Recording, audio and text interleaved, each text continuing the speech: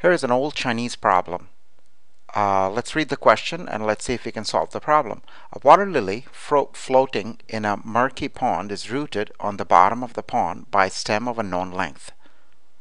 The lily can be lifted 2 feet above the water and moved 6 feet to the side. What is the depth of the pond? Now, the picture really helps. According to the question, when you hold the lily vertically from its point of origin, the part of the stem that's above the water is 2 feet, and when you pull it to the side, this distance is 6 feet. I labeled it here, and actually the picture comes with the question.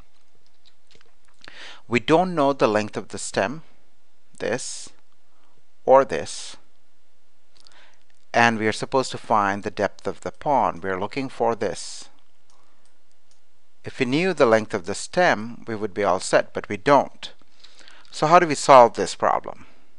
So it's a good idea to pause this video now and solve it on your own, but if you can't, the solution follows. So I have the same picture here on this part. I've added a few things. I'm calling the depth of the pond x. Suppose the pond is x feet deep.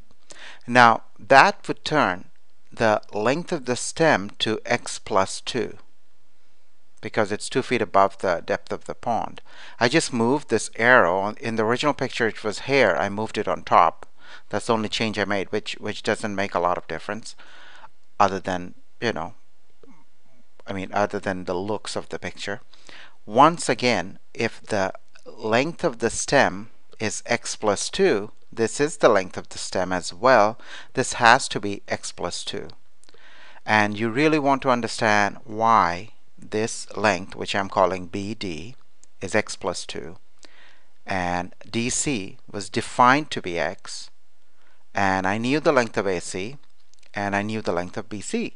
They were given in the question. By the way, this point is B, this point is C, this point is A, and this point is D.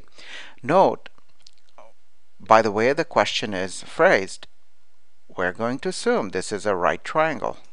Angle BC, which I can't see now, BCD is a right angle.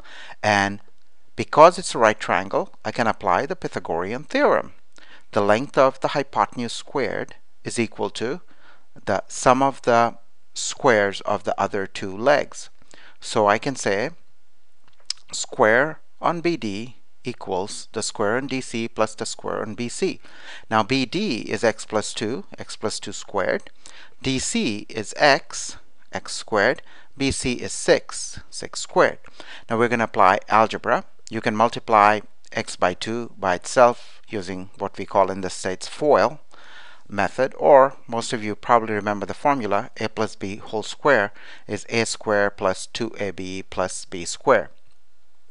And here you have x squared plus 6 squared, which is 36. So if you work on the left hand side, it turns out to be x squared plus 4x plus 4. The right hand side is x squared plus 36.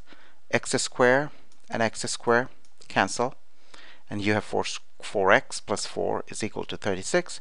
Do some rearrangements, subtract 4 from both sides, you're going to get 4x is equal to 32. And if you divide both sides by 4, you're going to get x is equal to 8. And x is the depth of the pond, which turns out to be 8, and that's my answer. So the depth of the pond has to be 8 feet. That's my answer, 8 feet, the value of x. It's a pretty challenging problem, but not beyond us, actually.